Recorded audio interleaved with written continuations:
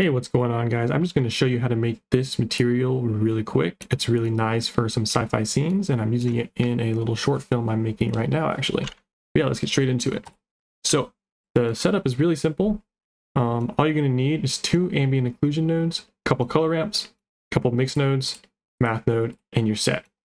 So to start it out, go ahead and add yourself an ambient occlusion node. This is going to basically create a mask around your edges like this. And then set the distance to 0.05.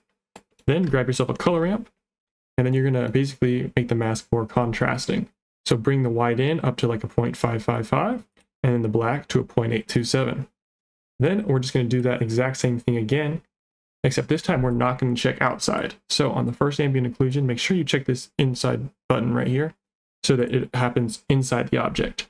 Then this outside one is going to cause the ambient occlusion to happen between objects, and so it'll happen in between them like this rather than just on the edges, because if we deselect inside, obviously we have no edges anymore.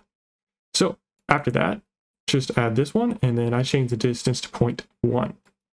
Then take your color ramp, and I'm using the exact same values as the previous color ramp, so you can just duplicate it with Shift D, and that'll be awesome.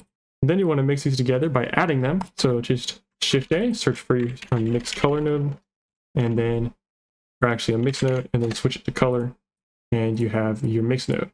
Switch it to add, and then it'll say 1 + 1, and then it'll add all the masks together. Then for the emission color, you can give yourself a color ramp, and I just assigned a value here, but what's really cool is if you want, you can actually assign random values. If you add an object info node like this, and then plug random into the factor, it'll give a random value to each object with this material.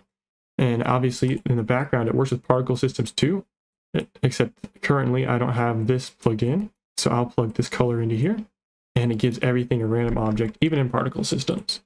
So yeah, that's really awesome. I'm going to use just the standard value node and plug it in right here. And I just have this set up so I can change easily. But if you want, you can just use the mix node like this. So with your mask, make sure your color A is black. Then color B can be whatever color you want. I'm going to recommend you always have a value of 1 and a saturation of 1. It'll just make all the colors pop more. Then I plug that into the emission down here, like this. And then for the multiply node, I just have the mix plugged into it. And then this will control the strength of the emission. So 1000 is obviously brighter, 0 is nothing. 5000 will make it really bright, and you can do all that. I just kept it at a value of about 100 and something, so that was pretty good.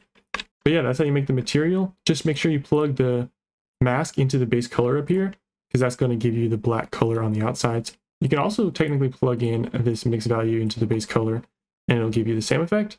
But I kind of like the way the other one looks better, because it's almost a pure black if we plug in like that. But yeah, I just wanted to give that quick tutorial. Thanks for watching, and I'll see y'all in the next one.